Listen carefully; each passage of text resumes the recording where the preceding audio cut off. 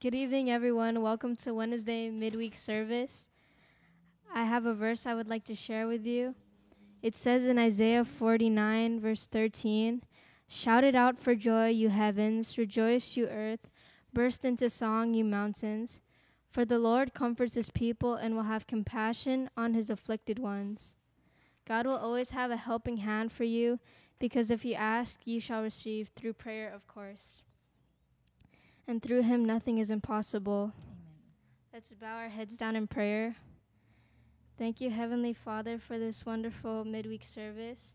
And thank you for waking us up today for this service. Bless Pastor Manny for his message, that he will give us more knowledge to know more about you. Forgive us for all our sins and guide the people that are going through hard times right now. In Jesus' name we pray, amen. Amen.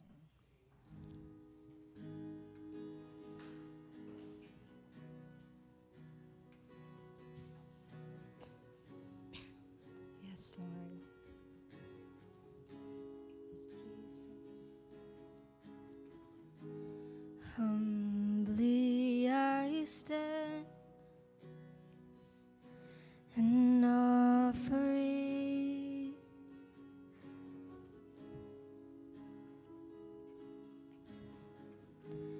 with open hands, Lord, I bring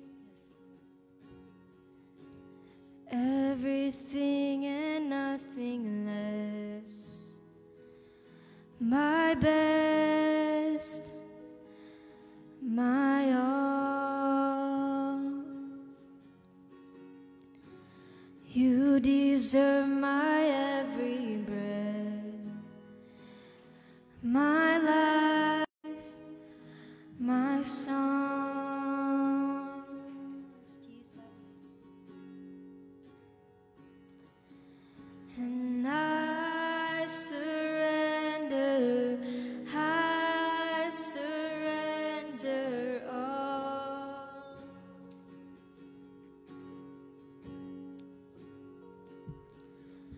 Oh, I surrender all. Yes, Jesus. Lord, take control. I trust you. Yes, Lord. I'm letting go to give you Everything and nothing less, my best, my all. You deserve my every breath, my life, my song. I surrender. And I surrender all.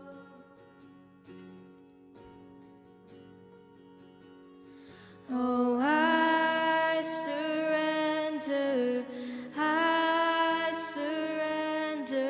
all.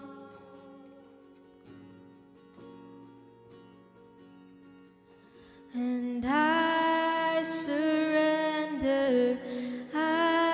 surrender all. Yes, Jesus. Oh, I surrender all. Everything and nothing less. And everything and nothing less, I give you everything and nothing less, forever, everything and nothing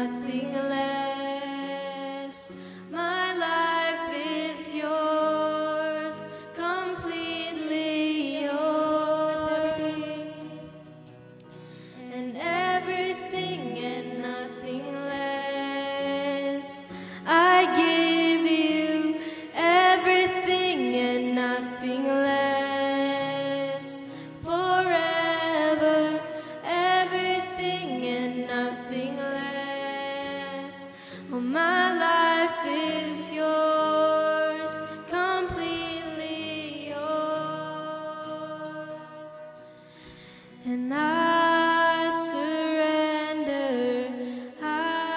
surrender all.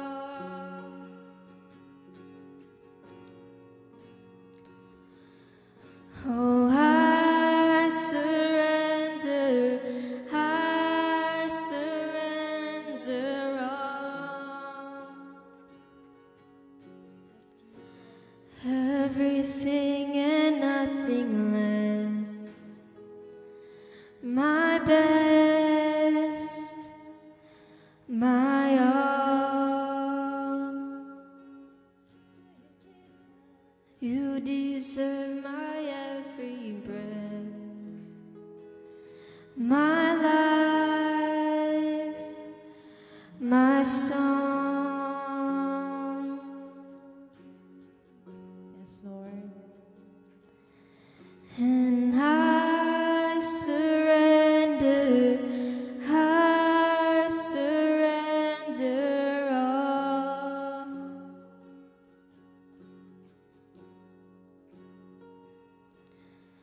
Oh, I surrender all.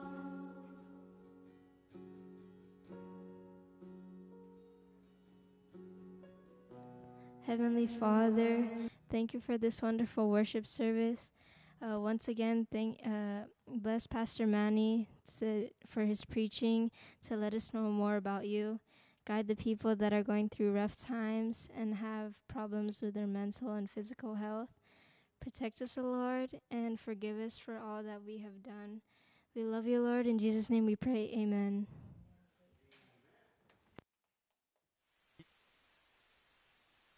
So, praise the Lord. So, tonight, we are continuing on our study dito sa prophecy book, the book of Ezekiel. And Ezekiel, yung prophet na to, he's giving a series of prophecy, Talagang from the beginning, chapter 4, kasi verse yung 1 to 3, that's his ordination. Chapter 4 all the way to chapter 20. Actually, all the way to the end of the entire chapter, an entire book. It's all about prophecy. It's all about prophecy. And the prophecy is particularly to the people of Judah, the people of Israel on the southern part who were exiled to Babylon. So today or tonight, we will be seeing chapter 21 and hopefully we can go to chapter 22 also. Still speaking about judgment dito. Judgment pa rin ang pinag-uusapan dito. Ang title ng ating message is The Sword of Judgment. So the Sword of Judgment. Yung sword na to, na sinasabi dito, hindi itong tulad ng sword na sinasabi doon New Testament. Normally kasi pag sinabi nating sword, is the sword of the Word of God. It's like a two-edged sword. The Word of God is like a sword with two-edged sword. Parang ganon. Pero itong sword na to, ibang sword ang sinasabi dito. This is a sword of judgment, chastisement, killing. Talagang there's a lot of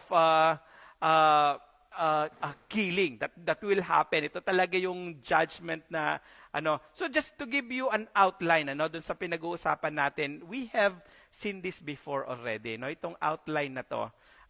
Just to recap or parang refresh mind lang sa atin, So itong entire book of Ezekiel, it's all about prophecy. So that's why it's called prophecy book, So dito sa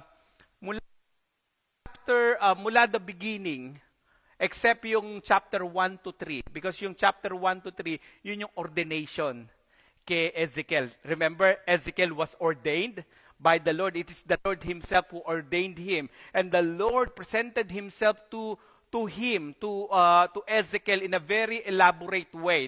So yung chapter 1 and chapter 3, hanggang chapter 3, it talks about that. Mula sa chapter 4 hanggang 32, it is a prophecy of judgment. Prophecy of judgment, that there is a judgment that is upon the people of Judah, the people of Israel. And then at the end of chapter 32, wherein the destruction really take place, it really happened. So for 7 years, itong si Ezekiel to the people of Judah, no, that there will be a destruction. 7 years siyang nag-prophesy dito until it happened. Sabi nila, hindi naman mangyayari yan. Ang tagal naman. 7 years, di ba? Doon sa Revelation, meron ng 7 years of... So, tapos, pagkatapos nung destruction na yon, nangyari na, the Lord sent Ezekiel again to prophesy to the people of Judah that there will be a restoration. Yes, na-destroy kayo. Yes, na-destroy kayo. Pero the Lord will tell Ezekiel, prophesy to the people that there will be a restoration. Na-destroy sila, yung temple of Jerusalem was totally destroyed. They will wash out, but sabi niya ng Lord, mag-iiwan ako ng mga remnants. And that remnants, they will restore Jerusalem. There will be a restoration. So, Ezekiel was prophesying for 15 more years for the people, para mabigyan ng lakas ng loob ang mga people of Judah, the people of the Lord. Kahit na na-destroy kayo, merong hope. There is hope that I will be prophesying. So, there is a restoration. Pero dito sa judgment na to, yung chapter 4 hanggang chapter 24, mula doon, it is the judgment that the Lord is giving to the people of Judah, the people of Israel. Pero, the Lord is using Babylon. The Lord is using Babylon to judge the people of Israel. Ano? And then, pagdating ng chapter 25 hanggang chapter 32, the Lord also will judge yung Babylon. Yes, ginamit sila ng Lord to judge the people of the Lord. But the Lord will use Himself. Yung dahil they destroy the people of God, i-destroy ko rin kayo. Yun ang mangyayari doon. So there's a judgment to the people of Israel, and there's also a judgment to those people who destroyed Jerusalem. There's a judgment to the people of Babylon. Ayan, yan yung ang ano niyan. So, para ma-understand lang natin itong pinag-uusapan natin. So, ang maintindihan natin dito, even though, ito yung gusto kong ma-clarify sa atin, no? Even though that there is judgment, kahit na may judgment to the people of Israel, even the Lord is against the people of the Lord. Ano? Kahit may judgment sa kanila, God is always a compassionate God. Mabait ang Diyos, compassionate ang Diyos, mahabagin ang Diyos doon sa mga people of Judah kahit na merong judgment sa kanila. Compassionate siya sa kanila. Kasi dito sa Ezekiel, ang sabi dito sa Ezekiel, Ezekiel chapter 18, verse 31 hanggang verse 32, ang sabi dito, cast away from you all the transgressions which you have committed, and get yourself a new heart and a new spirit. Sabi niya dito, ang ganda nito. Makikita natin dito na ang Diyos compassionate siya. Ang Diyos is loving siya. Ang Diyos mapagmahal siya sa kanyang people kahit na may judgment sa kanila. Alright? So, sabi niya dito, and get yourself a new heart and a new spirit. The Lord is still wanting. The Lord is still asking the people of Israel, kung maari, magkaroon kayo ng new heart, magkaroon kayo ng new spirit. Kaya, okay na? Okay. So, sabi niya dito, makinig kayo, for why should you die, O house of Israel, for I have no pleasure in the death of the one who dies. Gusto ko sana, sabi niya, kasi the Lord is compassionate, the Lord is giving them a lot of grace period. Ang dami, 7 years nag-prophesy itong si Ezekiel bago nangyari yung talagang judgment sa kanila for 7 years. Dapat nangyari na yon on the spot. But the Lord have prolonged it. Kasi sabi niya, because I have find no pleasure in the death of those people who die. Hindi ako natutuwa na kayo ay madestroy. Hindi ako matutuwa na may judgment sa inyo. I have find no pleasure to that. Ang sabi niya. So sabi niya, I want you to have a new heart. I want you to have a new spirit. Sabi nga niya, therefore, turn and live. Yun yung desire ng Lord. Yun ang gusto ng Lord. Kung maari, turn kayo sa akin in order for you to live. Gusto ko mabuhay kayo kasi I find no pleasure in the death of those people who die. Ano? So, yung death ng mga tao na sinful, mahalaga sa Diyos. Pero alam nyo, isa pang mas mahalaga, even the death of the faithful. Kasi dito sa particular chapter na to, sabi niya, there will be a judgment that will happen to both righteous and the unrighteous. Ngayon, even to the death of the people who are righteous, the Lord also, kumbaga, cares about that. The Lord find value to the death of the people who are righteous in the sight of the Lord. Kasi sabi dito, sa Psalms chapter 16, verse 15, the death of His faithful ones are valuable to the Lord's sight. So the death of the unrighteous, the Lord find no pleasure in the death of the unrighteous. And even to the death of the righteous one, sabi niya, it is valuable to the Lord. Why? Why it's valuable to the Lord? Because that is the very moment that they will be in the presence of the Lord. Absent on earth is present on God. And that will be the time that the Lord will spread His arms to welcome the righteous, the people of the Lord. So the Lord values even the death of the righteous one. So, always remember that.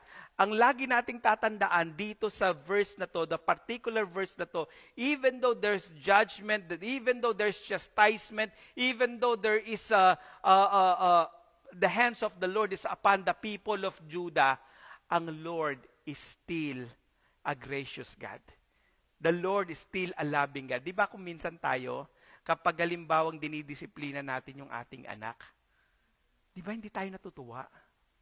Yung heart natin parang talagang nakuquench, no? Parang talagang napipiga. Ganon din ang Diyos. Mas lalong higit ang Diyos. The Lord find no pleasure to the death of the ones who die. Mahal tayo ng Diyos kahit na dumadating yung mga judgment. Always remember, kasi ang daming judgment dito, God is still compassionate. And the Lord gives a lot of grace period.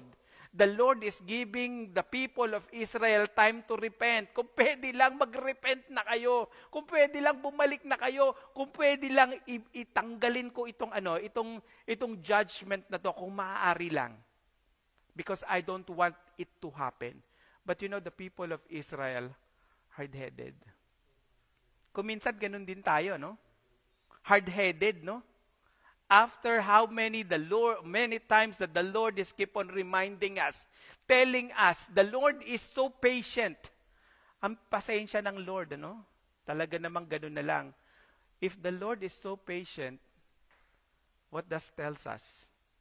That we should be also a man of and woman of patience, Kailangan yung patience natin mataas din.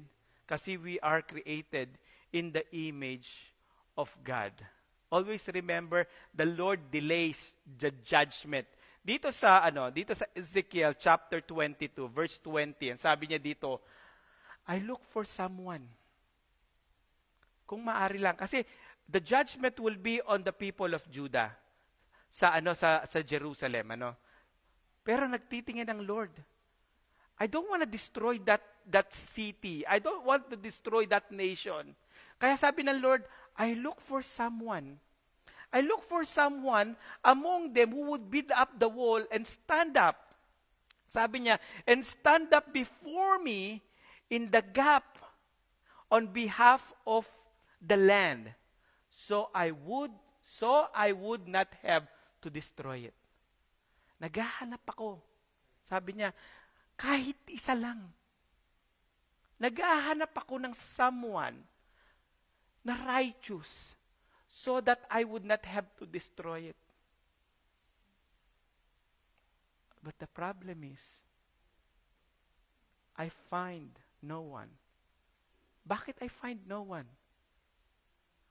Di ba nandun si Jeremiah? Eventually, even Jeremiah himself, I don't know if Jeremiah died because there was no record of Jeremiah, or probably Jeremiah left that place already because nobody would listen to him anyways. So the Lord have taken him out first.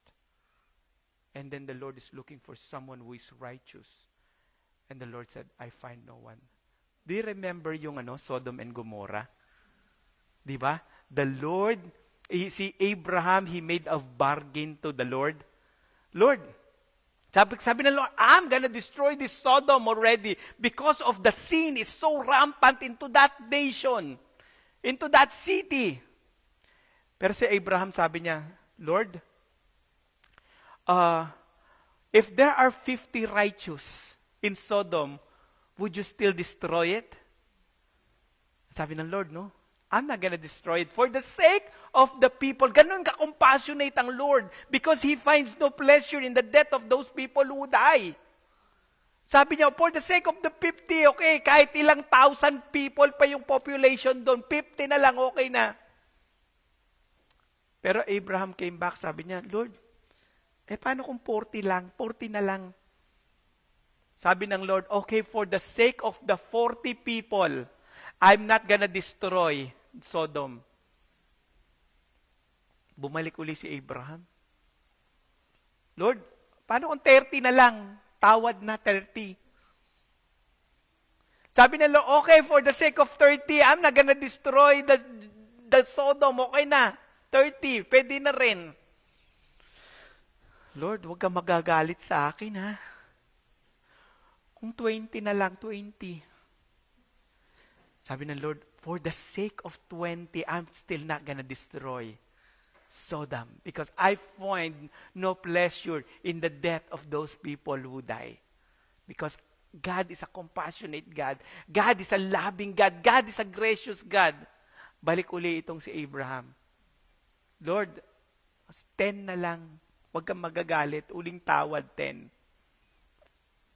Out of how many thousands of population? Sige, 10. But same true. The Lord is looking for someone that is righteous so that He would not have to destroy it. But the problem is, si Lot lang ang nandun. And we know Lot, questionable pa yung righteousness niya. Questionable pa, isa lang. That's why the destruction to Sodom took place. And same true with this. God is compassionate God. God is a loving God kahit na may distraction, kahit na may judgment. As much as possible, God don't want the judgment to take place. God always give us an opportunity to repent. Ganun ang Diyos sa atin. Alam niyo, kung iisipin ko lang kahit sa sarili ko, no? Kung talagang hindi lang siguro compassionate ang Lord sa akin, baka ang judgment ni Lord ang tagal lang dumating. But the Lord is so patient. The Lord is so compassionate. The Lord is so loving that He prolongs the grace period. At kung maari, that you repent and live. Na kung maari, you turn back to me, ang sabi ng Lord. So God is loving, God is patient, that we should also be patient. Ano? Kailangan maging patient tayo. So, introduction lang pala yun. Ha? So, itong hindi, joke lang. Ito ang pinag-uusapan natin, itong sword of judgment. Now, let's talk about the swords of judgment dito sa Ezekiel chapter 21, na sinasabi dito. Basahin natin yung text. Sabi niya dito, "The word of the Lord came to me." Sabi niya, it is Ezekiel who's talking over here. "The word of the Lord came to me, son of man." Son of man is talking about Ezekiel, "Set your face against Jerusalem and preach against the sanctuary, prophesy against the land of Israel." So, the Lord of Israel turns against His people, turns against Israel. Si Yahweh, the Lord God, who made a covenant with the people of Israel. These are the covenant people, di ba? Pinag-aralan natin yon nung pinag-aralan natin si Abraham, that the covenant people of the Lord is the Israel. But at this point of time, the Lord is against His covenant people. The Lord is against the people of Israel, particularly to Judah, kasi during that time, yung northern part, Israel, di ba? It was divided into two. Yung Israel, the northern part, and the southern part is Judah. Actually, at this point of time, the northern part is already destroyed. It was already destroyed by Assyrian. Wala na, no more existing. Ito na lang ang natitira. And the Lord still wants to keep them. Ito na lang. And then they will be destroyed. But the Lord's hand, kasi why? Why the Lord's judgment is upon these people? Kasi God is a judge. He's not just a judge, but He is a righteous judge. Kung ikaw ang righteous judge, you have to do what you have to do. Ang sabi ng Lord, for the wages of sin is death. And if you are a righteous God, yung nagkasala, kailangang maparusahan. That's what it is, because He is a righteous God. But as much as possible, you repent in order for the judgment will not come to you, Ang gusto ng Lord, you repent. Pero hindi sila nag-repent, Kaya the people of Israel are judged. Sabi niya, prophesy against the land of Israel. So this is the prophecy against the land, that the people of Israel. Sabi niya dito, and say to the land of Israel, verse 3, says the Lord, behold, I am against you, and I will draw my sword out of the sheath. Sabi niya dito, wala.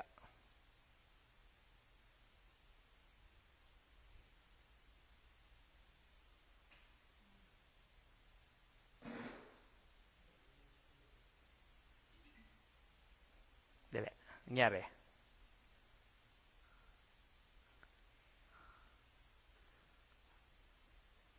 Okay? Alright, so let's continue. Okay, and sabi niya dito, verse 3, nawala yung ko. Thus says the Lord, behold, I am against you, and I will draw my sword out of its sheath, and cut off my righteousness and wicked from you, because I will cut off both righteous and the wicked. Therefore, my sword shall be out of its sheath. Nawawala. Dali, hindi ko makita.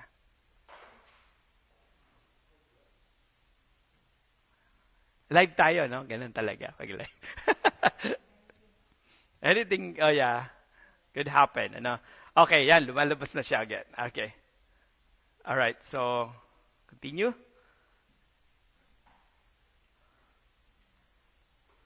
So, dumating yung sword. Asa na? Okay. Alright, nawawala. Okay.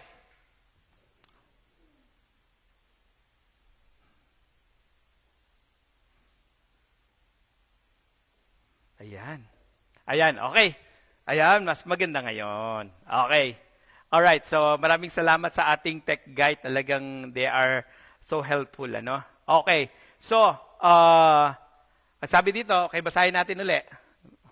And says the Lord of Israel, thus says the Lord, behold, I am against you. So the Lord is against the people of Israel, ano? So, dumating yung time, sabi niya dito, I will draw my sword.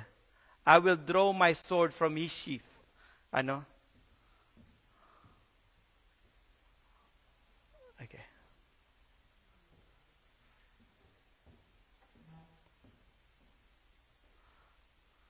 Alright. So, sandali. Okay, keep going tayo. Okay, makita. Okay, alright. Saan na?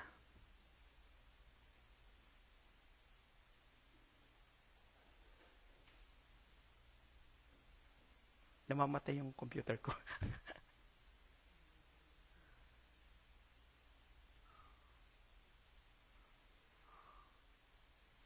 Okay? Alright, so, okay, keep going tayo. So, yung judgment of the Lord is taking place to the people of Israel, ano? And sabi niya dito, yung judgment of the Lord will come, sabi niya dito, I will cut off both righteous and the wicked. Both righteous and the wicked. Di ba pinag-usapan natin the last time na yung righteous, yung kasalanan ng ama, hindi kasalanan ng anak. Hindi ba? Kung sino yung nagkasala, siya yung mapaparusahan.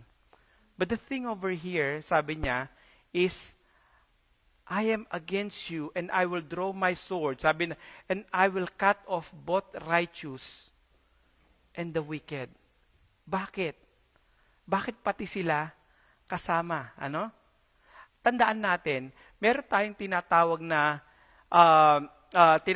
individual level at saka national level. Yung individual level, kung sino lang yung nagkasala, of course, siya yung mapaparusahan. Kung hindi ka nagkasala, even though your parents are sin against the Lord, hindi ka kasali doon. Kasi individual. Pero meron tayong tinatawag na national level. Ano? Because yung Babylon will be against Jerusalem. Tandaan natin, the Babylon will be against Jerusalem, 'di ba? So pag halimbawa yung pana ng ng Babylon ikakas niya, tatamaan doon sa loob ng city kahit righteous ka pa o non-righteous ka pa. 'Di ba? Remember the way they are doing it, the way they are conquering one nation is by besieging. 'Di ba? Papalibutan nila yung nation. At yung lahat ng nandun sa loob, magkakaroon ng famine doon sa loob ng nation. At kapag nagkaroon ng famine doon sa loob, so kahit na pa-righteous ka, kahit na pa unrighteous ka, pareho kayong gugutumin. Pareho kayong hindi makakakain kapag walang pagkain. So kaya sabi niya, both righteous and the unrighteous, kahit na yung righteous ka pa or righteous ka pa, apektado ka. Tulad halimbawa nitong COVID, no? COVID-19. Kahit na ba sabihin mo pang righteous ka, kahit na sabihin mo pang Christian ka, kapag na-infect ka, napunta sa iyo yung virus, kahit na pa Christian ka, magkakasakit ka. Kahit na ba ikaw si Greg Laurie, o kahit na ba ikaw si Donald Trump, Greg Laurie na righteous, Donald Trump na, magkaka-COVID ka. That's why it's trying to say here, even though you are righteous and unrighteous, it will affect you. The judgment of the Lord is upon the people. Whether for the wicked and for the unrighteous. Halimbawa, let's say, mag-asawa kayo, no? Halimbawa, mag-asawa. And then, yung asawang lalaki, he did something outside of the marriage, tapos nagkasakit siya for what he did, tapos slept with the wife, na righteous yung wife, na transfer yung sakit. So, same true with that. Kahit na pa righteous ka, it could happen. So same true with this like COVID-19 that we are facing right now, no? So, sabi niya dito, both righteous and the unrighteous, ano? Tatamaan ng pana ng Babylon kahit na righteous sila o unrighteous sila, no? So yun yung sinasabi dito. So next verse tayo, sabi niya dito, so ang sabi niya dito, against all flesh, from south to north, that all flesh may know that I am the Lord. In order for them to know that He is the Lord. So anong sinasabi dito? The Lord is saying here na yung the people of Israel, they sin against the Lord. And because the people of Israel sins against the Lord, may consequences yung kasalanan. There's consequences in the sin that we have done, that we have committed. Ano? So, continue natin. Read tayo. Sabi niya dito, verse 6, pero alam niyo, ang Lord is compassionate God. Ano? The Lord is loving God kahit na yung judgment nandyan na, kahit na the Lord is disciplining His people. Sabi niya dito, therefore, sigh. Therefore, parang yung sigh, sabi niya, yung bang with breaking heart, yung talagang yung heartbroken ka with all bitterness, ano?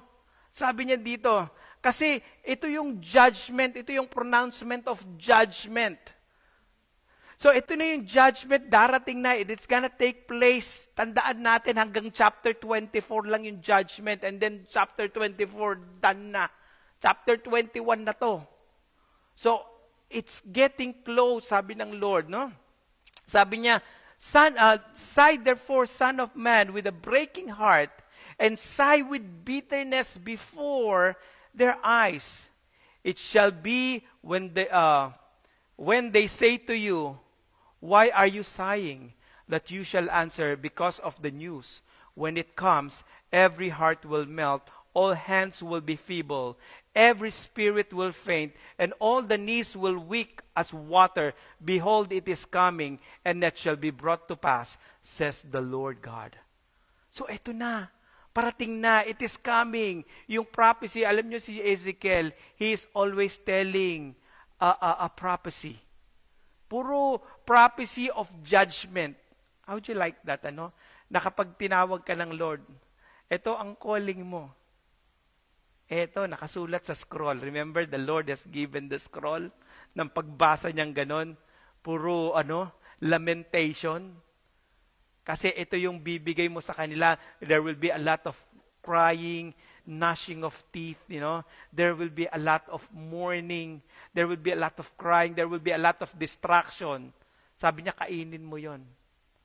Because that is the very thing that will be coming out from your mouth, ang sabi ng Lord sa kanya, no? So, this is a pronouncement of the judgment to the people of Israel. Ito yung judgment sa kanya. Sabi niya dito,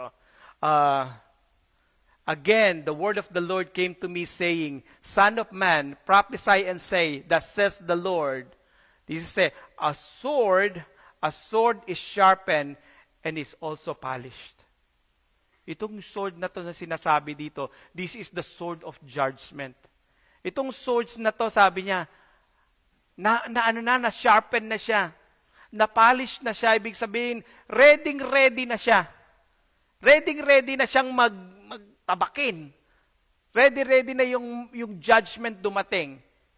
Alam niyo sa atin din, if we are not repenting before the Lord, but the Lord is really keep on asking and telling us to repent.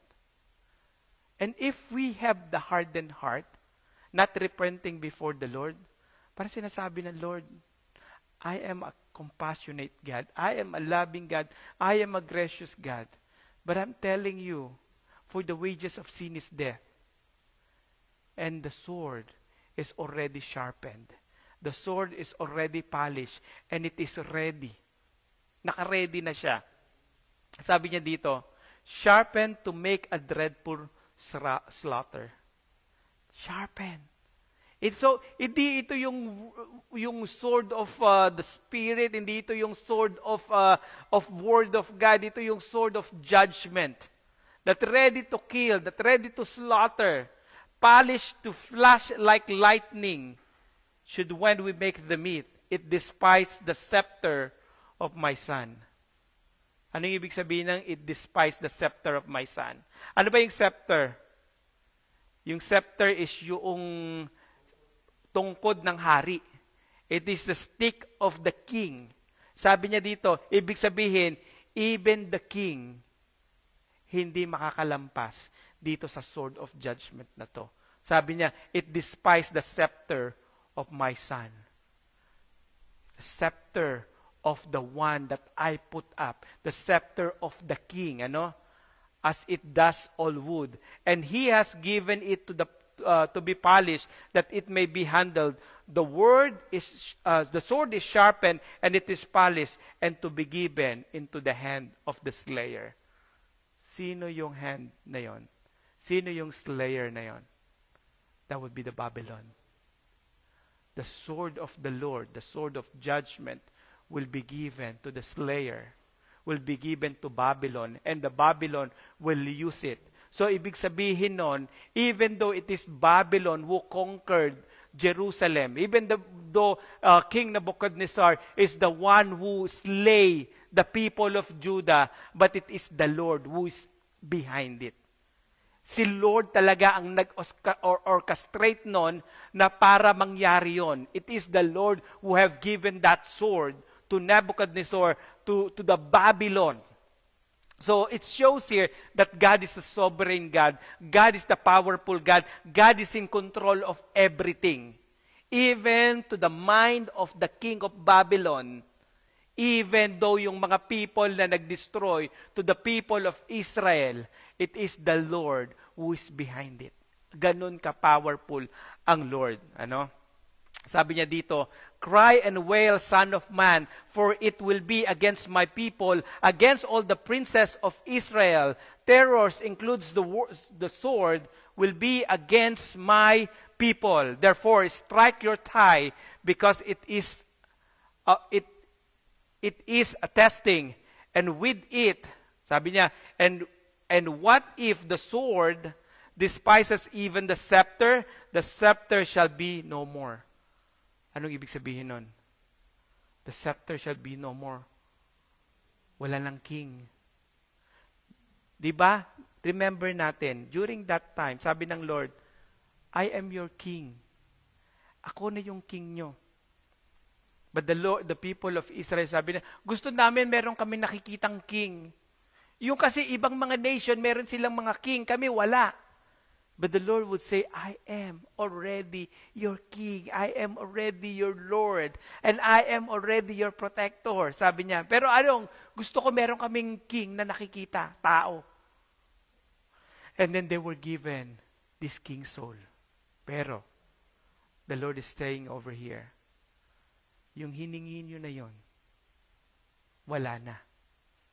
Even though that king that you will are asking for, I'm telling you that I am the King of Kings and I'm the Lord of Lords. I'm most powerful than those kings that you are asking for. And then I'm telling you, the king will be no more. The scepter will be no more. So the last king of the people of Judah, Ezekiel, is gone. But there will be a king who will rise up after King Hezekiah. And we know he is the soon and coming king. That's why we do believe that there is this Jesus Christ who resurrected, and he is coming back to be the King of Kings and the Lord of Lords, because that is the promise that there will be a king after Zedekiah. After, there will be a king who will reign forever and ever. That's why some of the prophecy in the book of Ezekiel hasn't happened yet, because our Lord Jesus Christ haven't returned yet. And there will be a new Jerusalem wherein the king of that Jerusalem is the King of Kings and the Lord of Lords. Amen? Alright, so ang sabi niya dito, the word of the Lord came to me again saying, the son of man, appoint for yourself 2 ways for the sword of the king of Babylon to go. Ito kasi yung during that time, itong king of Babylon, meron siyang dalawang kailangang pupuntahan. It's either the Amorite or Judah or Jerusalem. Pipili siya. So nasa fork road siya, alin ang pipiliin niya? Itong Amorite, wherein both of them will be destroyed. Pero the Lord made Nebuchadnezzar, the king of Babylon, go to against Judah. Ito yon. The word of the Lord came to me saying again, the son of man, appoint for yourself 2 ways. 2 ways. Fork road, 2 ways. Sabi niya dito, for the sword of the king of Babylon,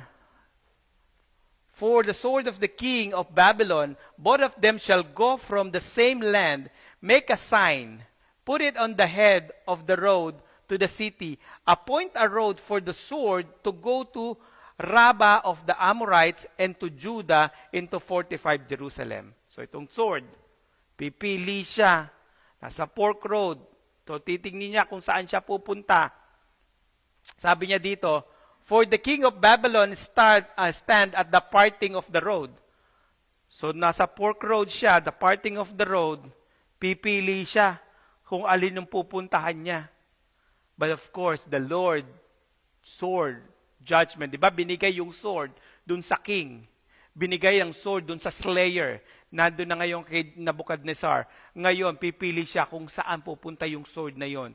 Sa Amorites o sa Judah. Sabi niya, nasa fork road siya. At the fork road, to use divination, he shakes the arrows.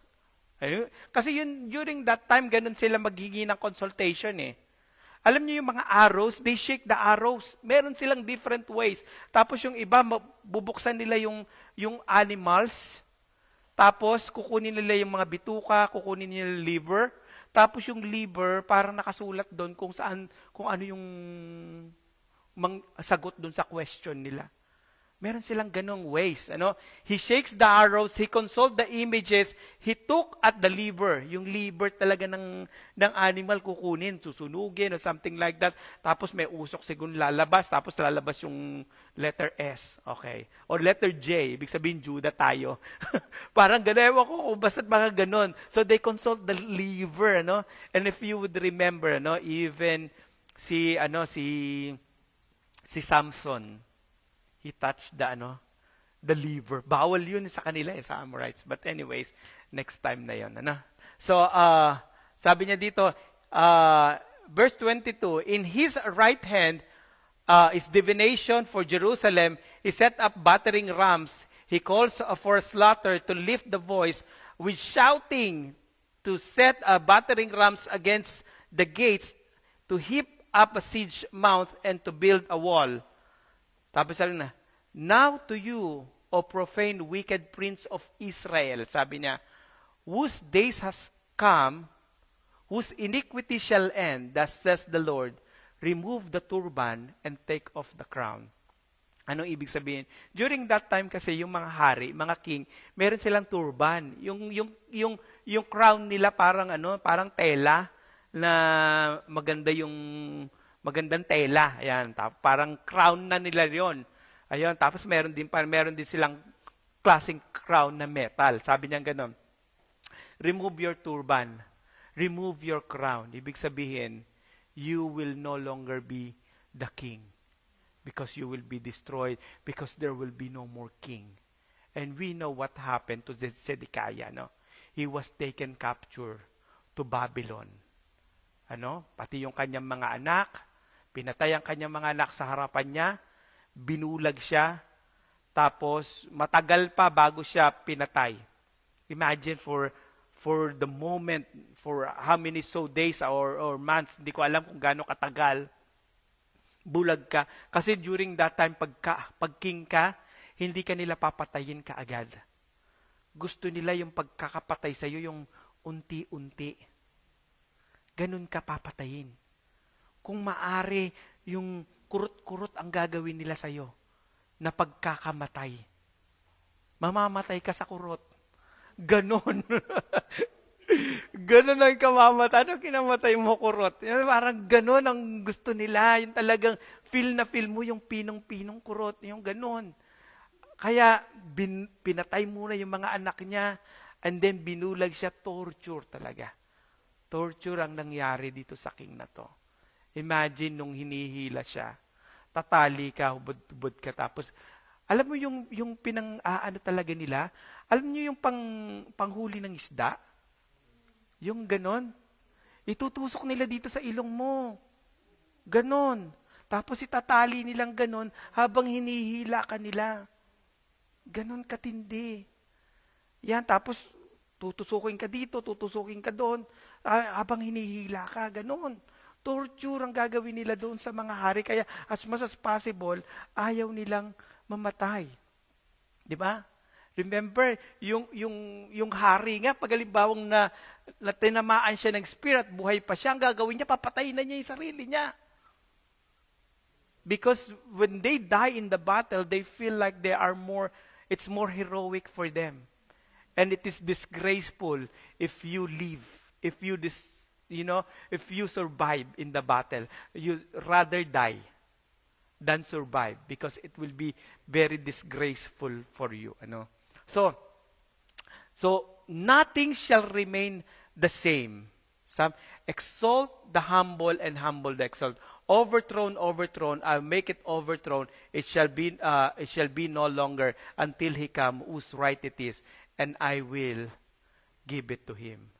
So ibig sabihin, the nation, yung covenant people of the Lord, it was given to the enemy for destruction. The nation of Judah, the people of the Lord, na covenant niya, they were destroyed. So with all these things that we are talking about, ano yung lesson? Anong lesson na makukuha natin dito? Remember that the Lord is a loving God. The Lord is a gracious God. The Lord is giving us a lot of grace period. Mahal tayo ng Lord. Ang lesson natin dito is that God is a sovereign God. God is a powerful God. So He is the Lord who is above everything. Even to the mind of the king, He is above all.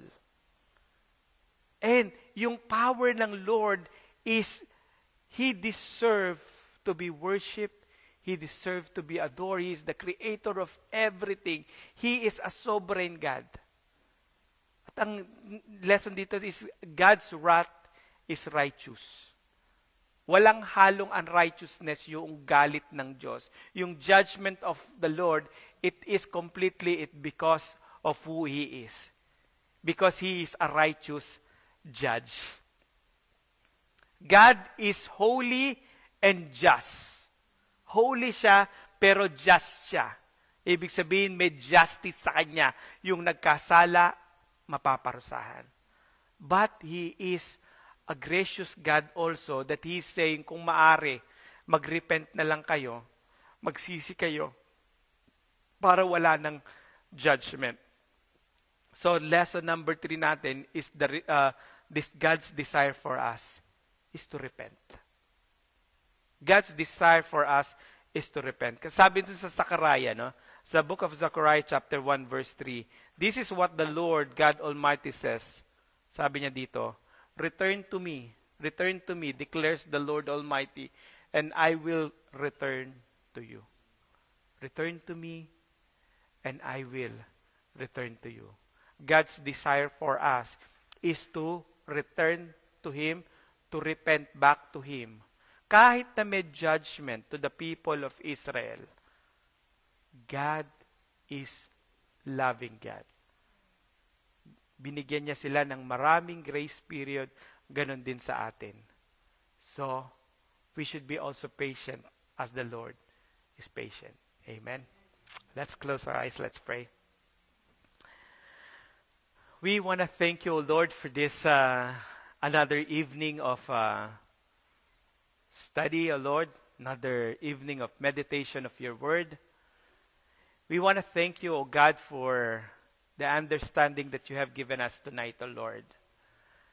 We thank you, O God, for the opportunity, O Lord, to learn from you, O God, to be in your presence.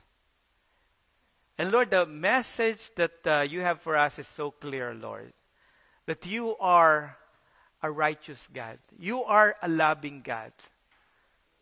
Despite there are a lot of judgment to the people, your covenant people, O Lord, you have given them a lot of grace. You have given them a lot of opportunity, O Lord, to repent back and to turn back to you, O Lord. But sometimes, O God, the heart of the people are so stubborn. Lord, at this moment, O God, we pray that you give us a heart that is willing to repent. Give us the heart, O God, that is willing to go back to you, O Lord, and accept our mistake, accept our shortcoming, O Lord, and make us return back to you. We thank you, O Lord. In Jesus' name we pray. Amen. Amen. Praise the Lord. Have a blessed evening, everyone.